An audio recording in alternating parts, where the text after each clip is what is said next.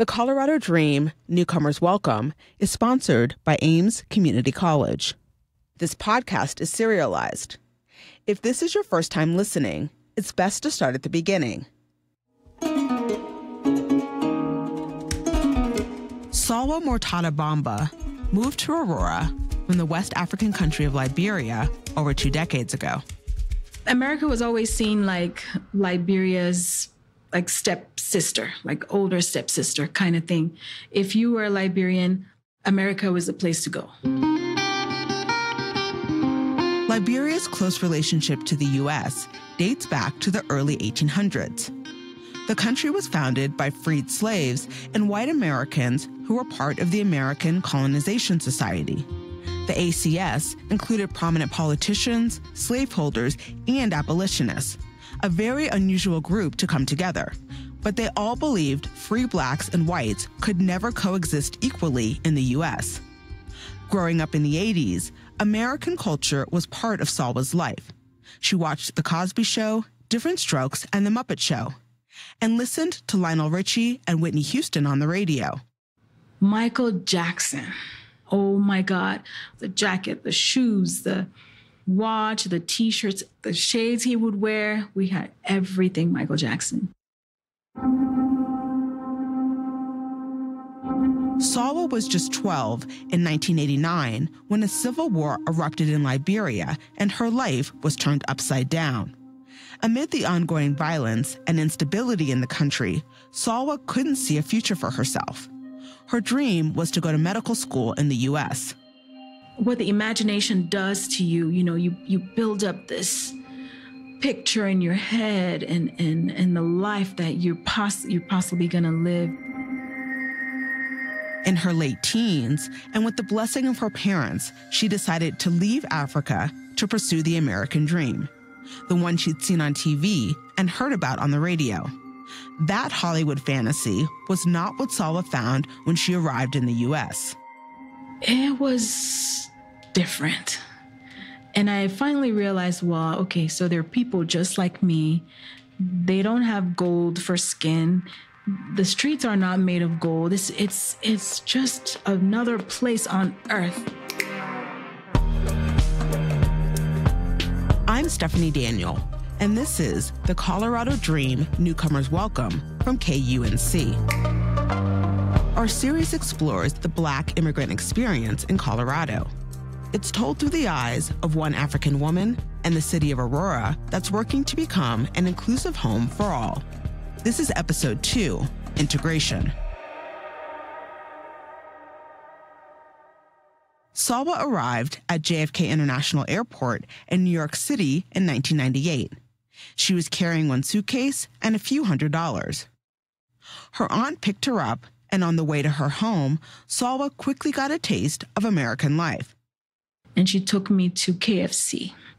She goes through the drive-thru, and I was like, what? You can order your food in the car? She ended up staying with her aunt and 6 cousins in Queens for months. But she didn't like New York. It was too noisy, congested, and cold. She left New York as soon as she could and moved to Aurora, Colorado, where her uncle Urias Potter had put down roots. They'd never met in person, but he welcomed her with open arms. She didn't seem scared. She seemed like someone that had a mission, and she seems very poised and very confident, that she knew what she was here to do and what she wanted to do. Urias got her set up in her new city. He bought her new clothes and helped her get a Colorado ID and open a bank account. Back then, Aurora was a growing city, but still dwarfed by neighboring Denver. To Salwa, Aurora was just a quaint, small town full of promise. To me, it wasn't a city at that time. It was a village that was kind of like a teenager maturing into this beautiful young woman, and today she's an adult. The city of Aurora butts up against the eastern border of Denver. Like many other communities in the American West, the land was home to indigenous tribes until the 1860s, when Irish, Scandinavian, and German settlers showed up and built farms.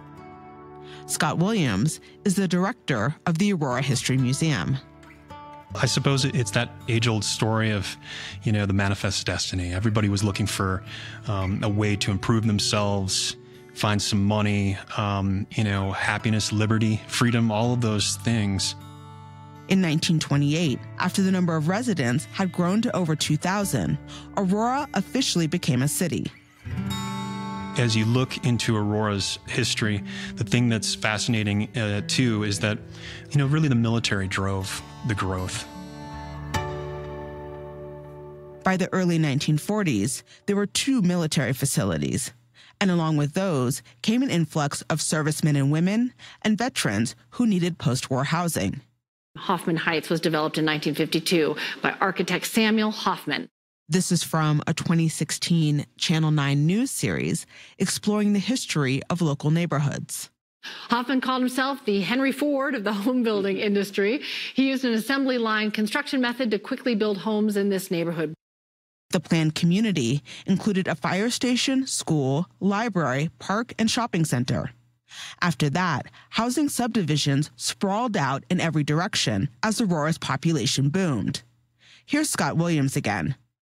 From the 60s onward is when you see folks coming from all over the world, whether it be through the military or looking for economic benefits, looking for housing that was affordable here in Aurora.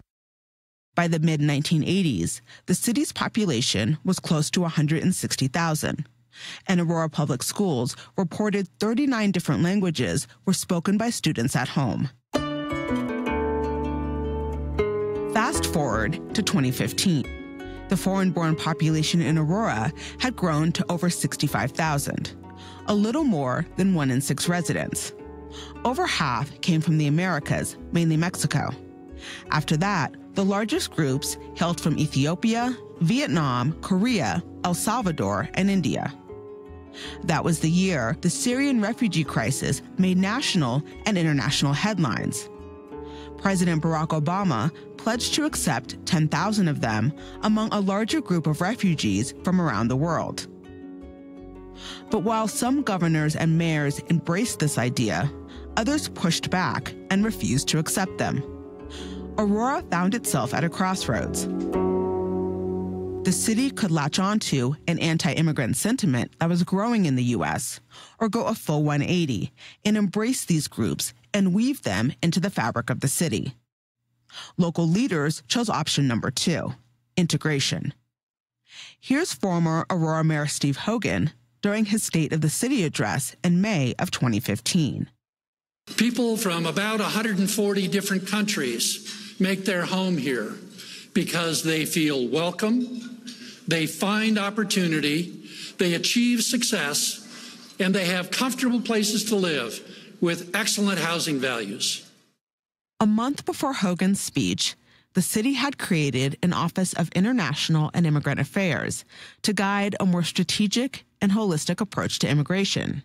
Ricardo Gambetta, an immigrant from Peru, was the first person to head up the new office. Our city leaders at the time, intentionally, they make a very important decision. They realize that in the last 20 years, we have a new face of the city.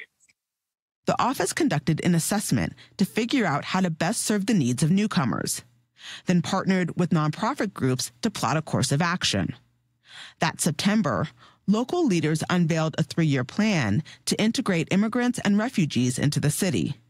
The plan would help these residents access housing, education, healthcare, and city services. And it would bolster Aurora's economy. We have the new generation of workers in the city. We have the new generation of potential new small business in the city. Research shows that immigrants and refugees are more likely to be entrepreneurs than those born in the United States. So in a move that's clearly a win-win, the city provides information to help foreign-born residents get their licenses and register their businesses. There's also a fund that provides loans for startup or expansion costs. Meanwhile, the city benefits from the new businesses through increased tax revenue. And just in the last few years, I understand that we were able to open at least more than 40 new small businesses across the city. Aurora was the first city in Colorado to create an integration plan, and Ricardo Gambetta, the manager of International and Immigrant Affairs, was concerned about how residents would react to more of their neighbors speaking a foreign language or having different customs. You don't know anything about them, so your first reaction is to be a little concerned, be afraid. But then people from different cultures get to know each other. And he says that's what's been happening in many of Aurora's neighborhoods. Families attend the same church or run into each other at the grocery store. Their children play together. And you get the opportunity to know about the others. I mean, those fears disappear.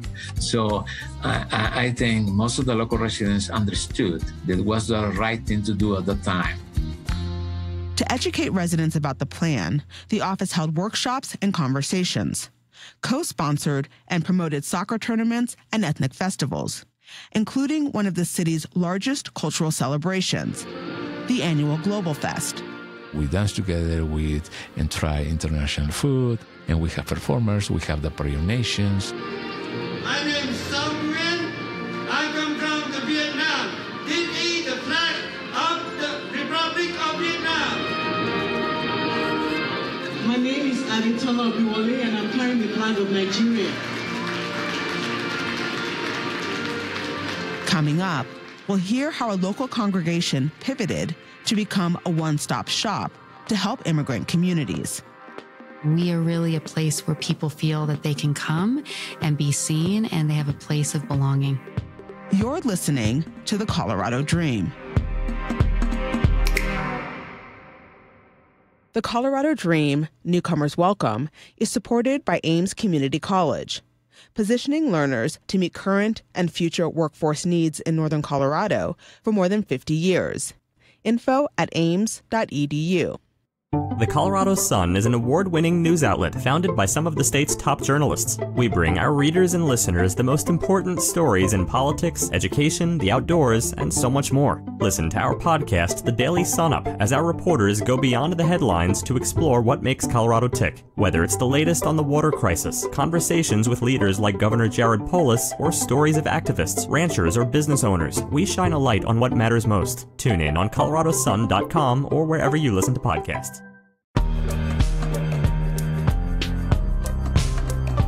At the same time that the city of Aurora was pivoting to support immigrants, St. Matthew Lutheran Church in North Aurora was also at a crossroads. The average age of the congregation was around 80, and membership had dwindled significantly. Pastor Marcel Naruki and his stepdaughter Amanda Blarock presented a proposal to members to see whether or not they'd be interested in donating the church to a nonprofit that we had yet to create in order to turn the church inside out, to actually invite the neighbors in a different way. The congregation voted unanimously to donate the building and land to the yet-to-be-created nonprofit. Less than a year later, they founded the Village Exchange Center, or VEC. We did 11 language focus groups with different communities where we had a translator and just asked questions like, what is it that you want? What would it look like for you to come in here? What are the needs that you have in this community? VEC opened its doors to immigrant and refugee communities in 2017. Congolese, Bhutanese, Nepali, and other groups hold Sunday worship services at VEC, while resident partners like the Ethiopian Community of Colorado rent office space. The community center also has a robust food pantry. This is the pantry, basically. So we just finished unloading the truck, and they're organizing, like separating the foods. Ben Batrai is showing me the food pantry where he works as an assistant. He picks up donations from the Food Bank of the Rockies, then brings them here, where volunteers sort the items and place them into bags. They also add more culturally familiar foods bought from local ethnic grocers. And then we create the bags, like 400 up to 600 bags. In the family, we have curbside tomorrow. Bim was born in Bhutan, but went to live in a refugee camp in Nepal as a young child.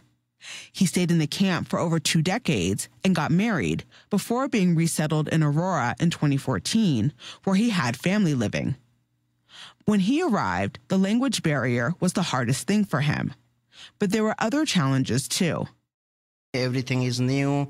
Even though I cannot afford to ride a bicycles, everybody here, they are driving a car, they are moving. I don't see nobody walking by a hand. So I don't know, I feel like frustrated. How can drive here? How can I go to the work?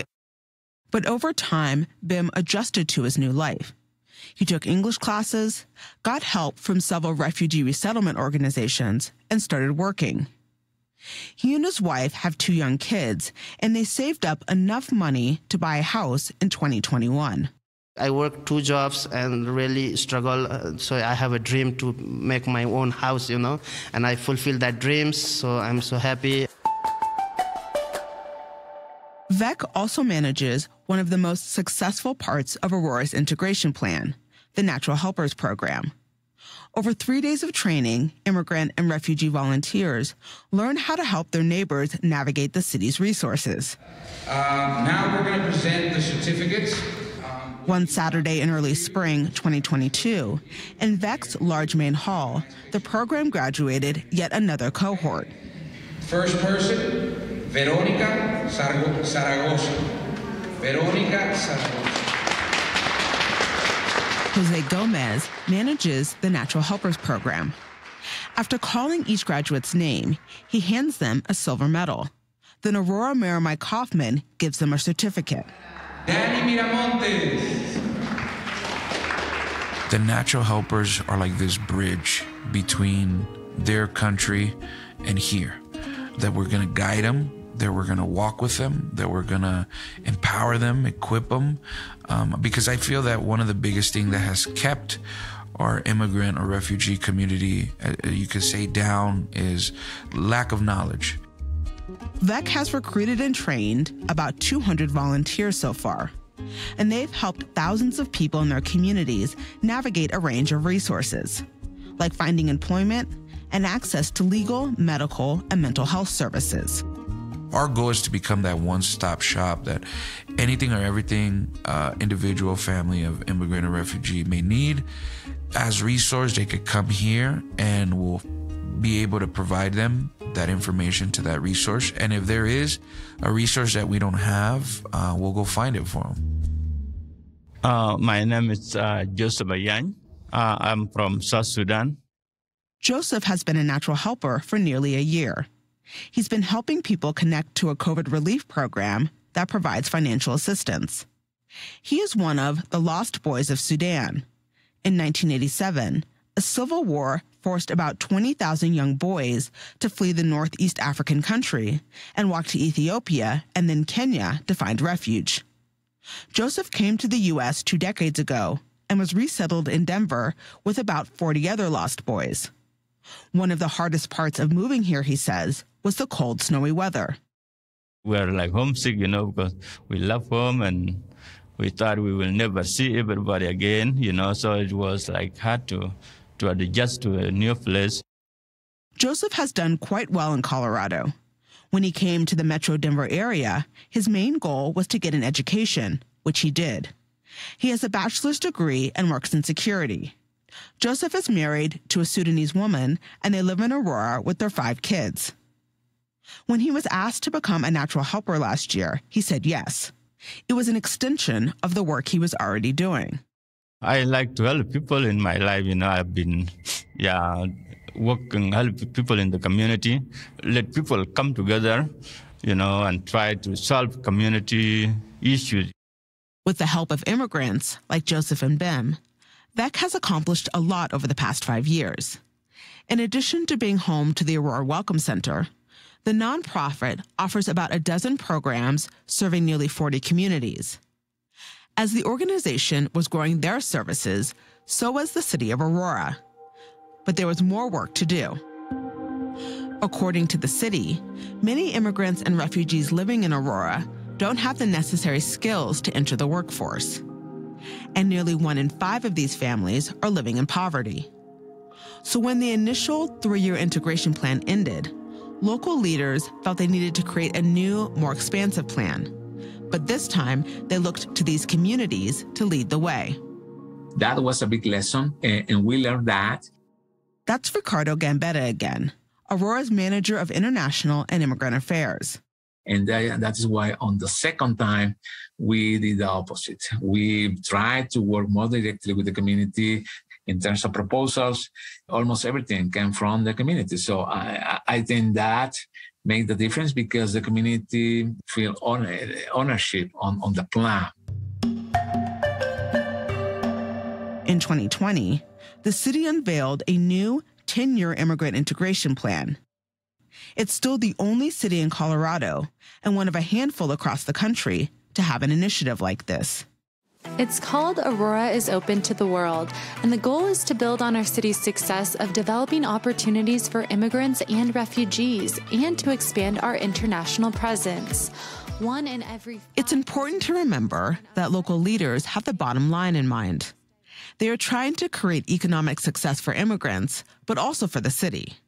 For Aurora Mayor Mike Kaufman, that includes fostering international trade. And a lot of that is with the respective countries that these immigrant communities come from that, want to invest some of the money that they've earned here and want to encourage investment by businesses in our city. Mayor Kaufman says he's not looking to create a melting pot where immigrants lose their own identities. And that's part of the richness of the fabric of our city is our diverse cultures.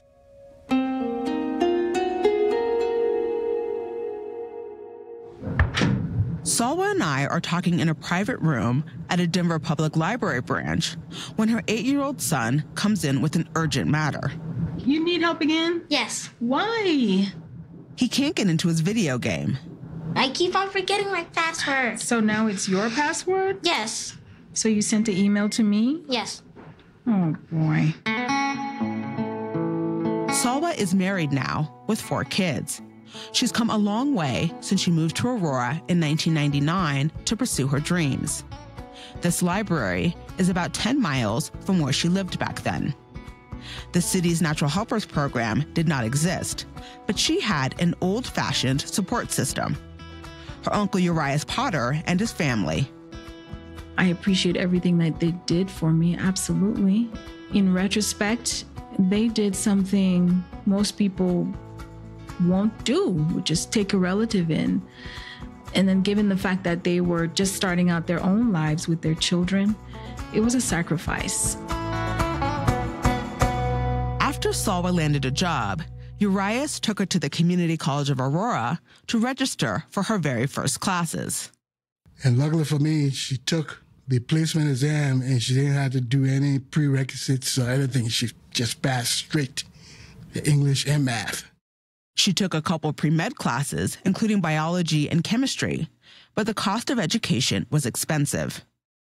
Sometimes I would sit out a semester because I haven't finished paying for the last one. So I went through that for many, many, many years. It took her 9 years to get her associate degree. But like so many newcomers, education was the key to her future.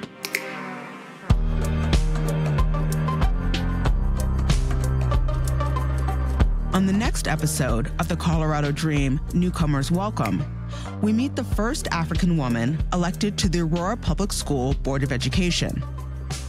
We needed a seat in that space for people to understand where we come from and why we are here. That's next time on Episode 3, Education.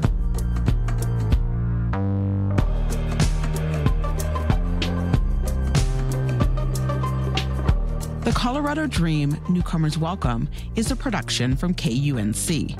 It was written and reported by me, Stephanie Daniel. Editing by Johanna Zorn. Fact-checking by Kat Jaffe, with additional help from Adam Reyes. This season's theme song was composed by Jason Patton, who also sound designed and mixed the episode. Additional audio is from Aurora TV and Aurora Now. Ashley Jeffcoat is the digital editor. Special thanks to Chandra Thomas Whitfield, Robert Leja, Kyle Cunningham, and Kim Race. Sean Corcoran is KUNC's Executive News Director. Tammy Turwell is KUNC's President and CEO. To To learn more about Salwa Mourtada Bamba and the city of Aurora, and to see photos of the people included in this episode and other extras, go to kunc.org/Colorado Dream or check out the show notes for a link.